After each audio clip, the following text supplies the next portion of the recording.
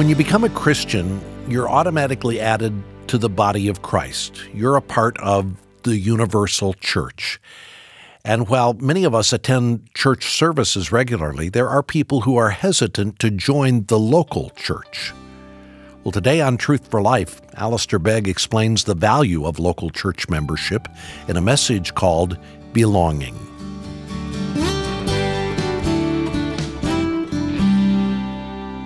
Father, we want to turn now to the Bible and learn from it.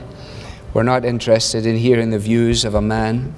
We want to be like the Berean Christians who examined the Bible every day. They examined the Scriptures every day to see if the things were so, and that was when Paul was preaching. So we know that we ought to be very, very careful here. And as we come to this subject this morning, we pray for your grace and your help. In Jesus' name, amen. Turn with me, if you would, to 1 Peter, just to these two verses, which are well-known verses, but we come to them equally purposefully. 1 Peter chapter 2 and verse 9.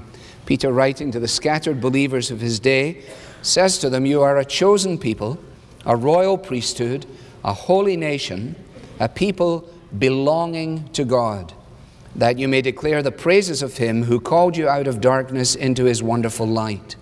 Once you were not a people, but now you are the people of God. Once you had not received mercy, but now you have received mercy." In our previous studies, we asked these questions and sought to answer them. First, how does one become a Christian? And then, what does a Christian believe? And then, how should a Christian behave? And now, where does a Christian belong? The importance of this question was brought home to me when in the last month or 5 weeks I took a trip with 3 friends from out of state, all male friends, all interested in golf. And in the course of our journey together, for some reason the question of involvement in the local church came up, specifically the issue of church membership. And I was surprised and not a little discouraged to discover that none of my 3 friends were actually members of a local church. It wasn't that they didn't attend, it wasn't that they were disinterested, it was that they had decided they did not want to be members of any local assembly of God's people.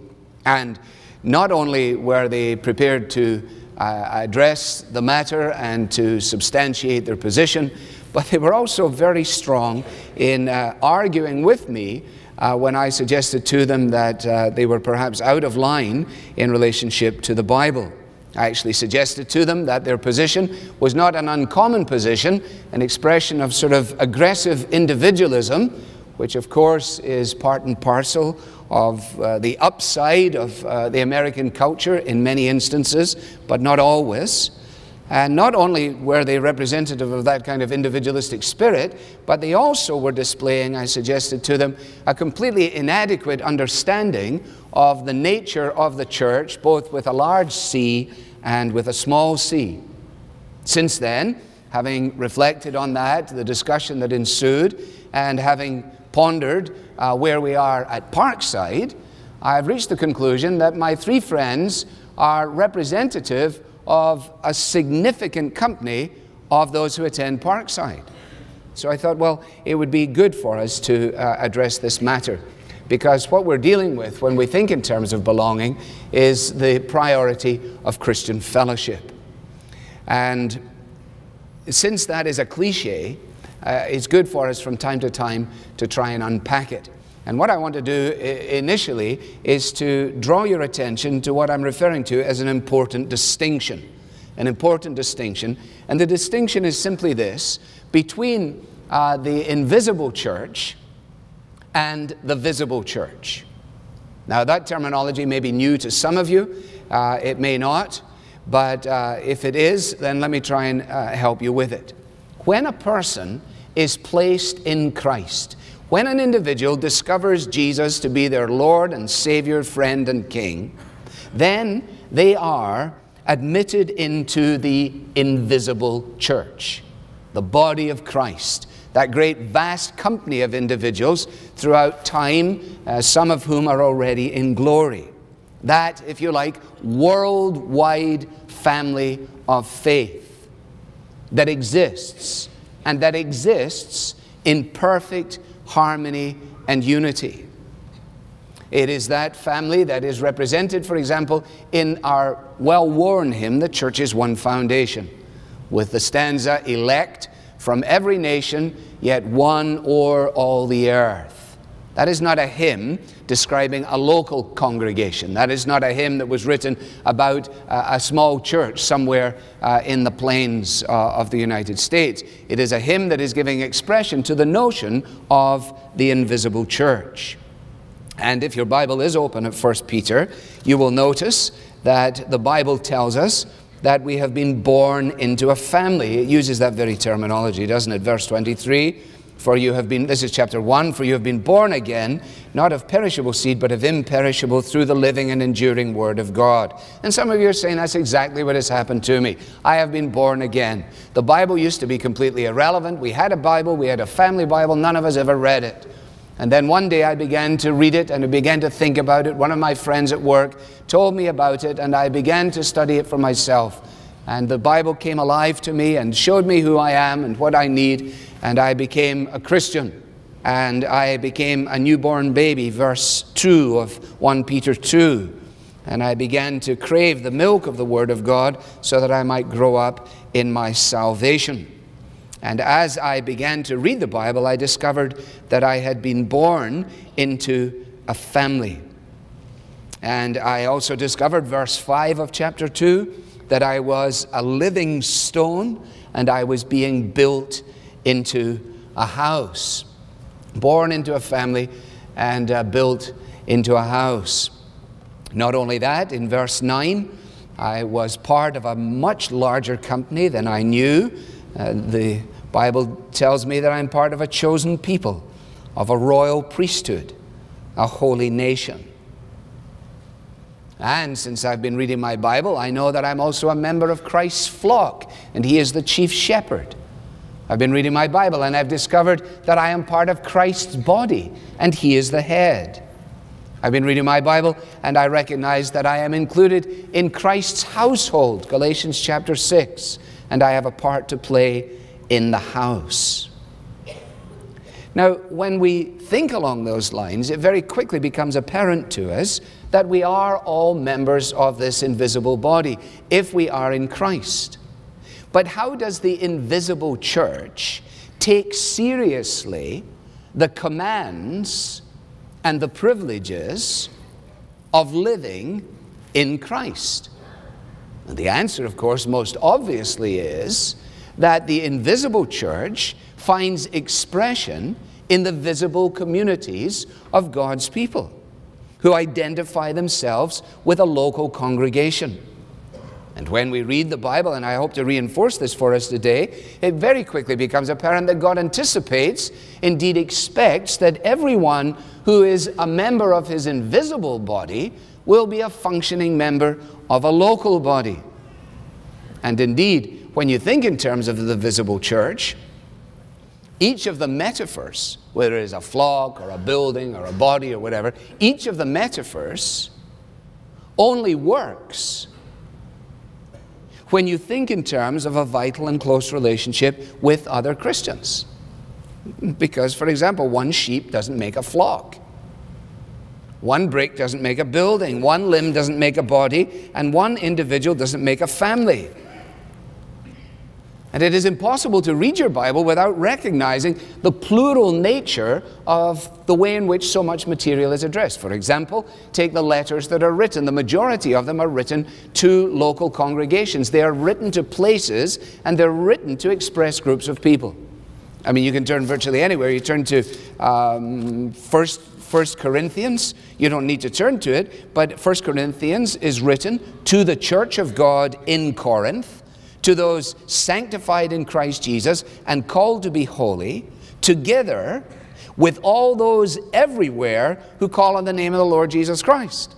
So in other words, Paul is covering the express group that is there in Corinth, and he's recognizing something of what is going to take place when this letter goes way beyond Corinth. He would never have imagined it coming to Cleveland, but Cleveland is covered in the second half of the verse, isn't it? It is written not only to those who are gathering in Corinth, but it is written to all those everywhere throughout the world who are gathered to Christ and therefore to one another. Philippi, the same thing. To all the saints in Christ Jesus in Philippi.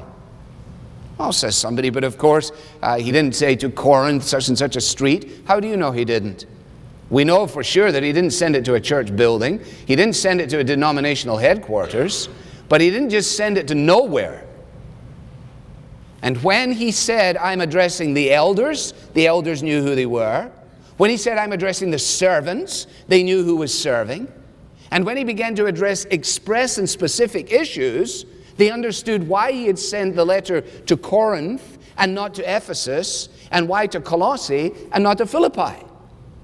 They were expressly written to specific groups of people who, without church buildings, without denominational affiliations, understood themselves not only to have been included in Christ's great and invisible body, but understood themselves to be part of the visible body of Christ as it gave expression to itself within a variety of communities. And in everything, the fellowship is first of all on a vertical dimension. 1 John chapter 1 verse 3, remember, our fellowship is with the Father and with His Son Jesus Christ. And then as we walk in the light, we have fellowship with one another. So the fellowship is first of all that into which we are brought by the Spirit of God, through the Word of God in Jesus. I am placed in Christ, and I'm part of a vast company that ultimately no one can number. It is an amazing thing. But in order that I might make sense of the Bible, I need to get myself involved where there is actual flesh and blood reality to this. But some of us, of course, like invisibility. We like invisibility. But do you like invisibility if you're a tennis player? Don't you think it would be quite good to be a member of a club? I mean, how long can you hit balls against your garage door? And how do you know if you're any good or not? And if somebody saw a set of golf clubs sticking out of the trunk of your car, and they asked you, where do you play? You would tell them, wouldn't you? Some of you would say, I play anywhere I can get a game. They follow up and say, well, are you a member anywhere? You respond by saying, no, I don't belong to any specific club. Would you like to? If I could, I think I may. Well, perhaps you should. The same thing holds. Oh, I see you have a Bible. Yes? At Starbucks. Where do you praise God and study the Bible? Oh, anywhere I get the chance. I see. Are you a member anywhere? Oh, no, I don't belong anywhere. Oh, I see. Would you like to? My three friends? Absolutely not. Okay, well, that's clarity. Have a great day. Now, it is clearly possible to be a member of the invisible church without identifying with the visible church, right? And some of you are in that position. You're not in any doubt about whether you love Jesus, whether you've been born again of His Spirit, whether it's important for you to come and participate in events here and in other places. That's not in question. You're not arguing that issue. It's possible to be a member of the invisible church without identifying with a local and visible community. And it is also possible to be part of an identifiable group of visible Christians without yourself being made a member of the invisible church. The former is a better position than the latter. Better to be an involved and committed non-member than a non-involved and uncommitted member. So please don't misunderstand me. This actually is not driven by any desire to change the statistics as represented here. This is simply driven by the desire to complete our fourfold objective, to discuss each question in turn: becoming, believing, behaving, and belonging. And if we're going to take seriously the question of belonging, we need to recognize that although we have come to Christ individually, we do not live in Christ solitarily. We have been born again to a living hope by the resurrection of Jesus Christ from the dead. And the second thing I want you to notice is that in the church, God has made a special provision for His children. And that special provision is a local church. Now, we understand it in family terms, don't we? We're born into a family. It's a very sad thing when, by dint of some circumstances, a baby is abandoned. A birth takes place, and the news on the television is that a child was found in a dumpster, or a child was found left outside the door of a clinic. And everybody says, but that is a dreadful situation. And the picture of children growing up as orphans, unattached, unloved, uncared for, fending there for themselves, is something that every sensible, caring community has always endeavored to do something about. So take it from the nuclear family and to the church family, and the application is fairly obvious. God has not only planned that we would be born into physical families, but He has planned that we would be born into a spiritual family. And when you're born into a physical family, you can't choose your relatives. You can choose your friends, but you can't choose your family. And the same is true in being placed in the body of Christ. So, Thanksgiving dinner will come around, and Aunt Mabel will show up again from Minnesota. She talks far too much. Everybody knows it. Uncle Leonard doesn't usually come, but when he comes, he's absolutely morose. Trying to get a smile out of him is like getting blood out of a stone. And Tommy sees every glass half empty. But they're family. And therefore, we bear with one another. And so it is in the church family. Now, I know that Bill and Gloria Gaither wrote the song, I'm so glad that you're part of the family of God. But for a long time here, we haven't sung that, and we haven't sung it because I've destroyed it for you for all time, by suggesting to you that it would be far better if it were written, I'm surprised that you're part of the family of God. That would be far more honest, wouldn't it? Starting with ourselves. You look into the mirror of God's Word, and you ought to be surprised that He has included you in His family, aren't you? I hope you are. You know all the things I've ever done, but your blood has canceled everyone. Oh Lord, such grace to qualify me as your own. I'm surprised. Now, you're supposed to only be surprised about yourself. You're not supposed to be as surprised about your brothers and sisters. And when people get surprised about their brothers and sisters, in my experience here in the land of the free and the home of the brave, people just take their baseball bat and head down the street for another diamond. That's the way it goes. Oh, don't like it here anymore. Going down to another diamond with my bat. I'm going to take my tennis racket, I'm going to go find another club. You would do that in your family? Just because of freedom? No, you don't do that. Oh, you may go in the huff for a little while. You go up the stairs, close your door, ruminate about everything, describe your sisters in horrendous terms, plan your exit strategy. I'll run away from home. I'll build one of those things like Huckleberry Finn. That's what I'm going to do. I used to read Mark Twain when I was a boy, and when I got in my blues, then I'd say, I'll get one of those handkerchiefs, and I'll tie it to the end of a stick, and I'll put everything in there, and then I'll go off on my raft. How am I going to go down the Mississippi when I live in Glasgow, Scotland? It's absolutely impossible. And as I sat in my bedroom for long enough, I realized, Beg, your biggest problem is you. You are your own biggest problem. Go back down the stairs and say sorry. Go back down the stairs and say, forgive me. Go back down the stairs and say, I am a flat-out idiot. Now go on. And that's what we have to do. And that way we repair and restore family relationships, don't we? Some of you are here and you haven't done that. You didn't go back down the stairs. You never wrote the note. You never said the sorry. And as you sit and listen to me now, it's like a dagger in your heart.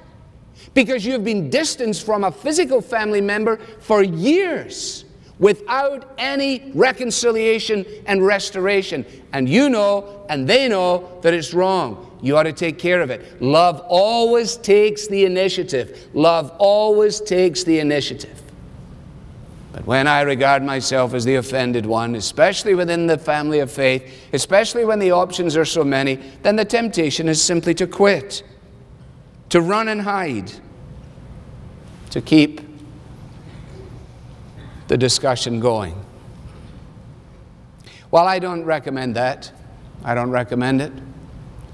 Think of what I'm saying. Do I have to keep on talking till I can't go on? Think of what I'm saying. We can work it out. Life is very short. There's no time for fussing and fighting, my friends. I've always thought that it's a crime, so I will ask you once again. Think of what I'm saying.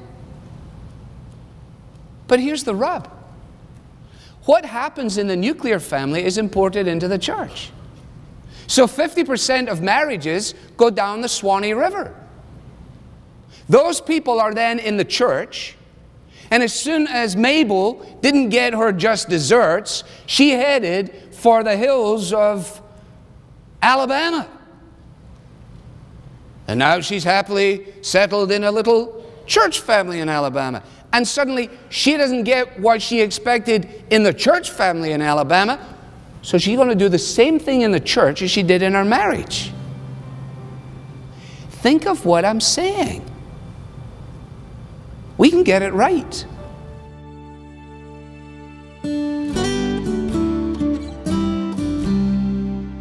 You're listening to Truth for Life and Alistair Begg with a message titled Belonging. It's part of our series called Christian Basics.